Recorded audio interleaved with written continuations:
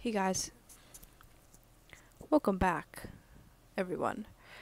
I made it a goal this summer to read one book a week, and it's the end of the first full week of my summer vacation, and I just finished reading Word by Word by Kory Stamper.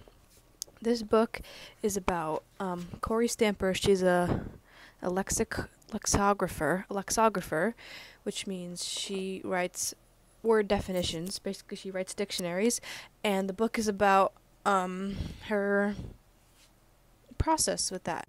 Hold on, I found these sunglasses, and I like the vibe better with the sunglasses on. So the book is basically about her time as a lexicographer and different interesting aspects of the English language. And in the beginning, it seems like a summer reading book, and I was like, bro, this book is so boring.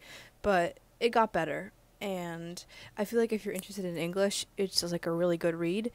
I'm not really that interested in English, but it was still super interesting, and she had some good thoughts.